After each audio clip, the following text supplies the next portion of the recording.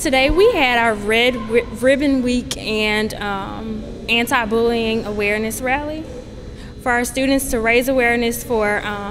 keeping the kids drug-free and making sure that they know that bullying is wrong and that we should all embrace the character of honesty and integrity and just making sure they make the right decisions in their lives. Well, I hope the kids will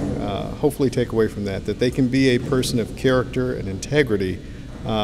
even though they might come from a background that is not so supportive, or if a background that it is supportive, they should still aspire to good character, like one of our presidents, Abraham Lincoln, who was known by the nickname Honest Abe. And I think it's very important that they understand that they can get the academic excellence they want, which they certainly should do, but you still have to couple that with integrity in order to be successful and well regarded in your life, because your reputation, your character is all that you have in this life.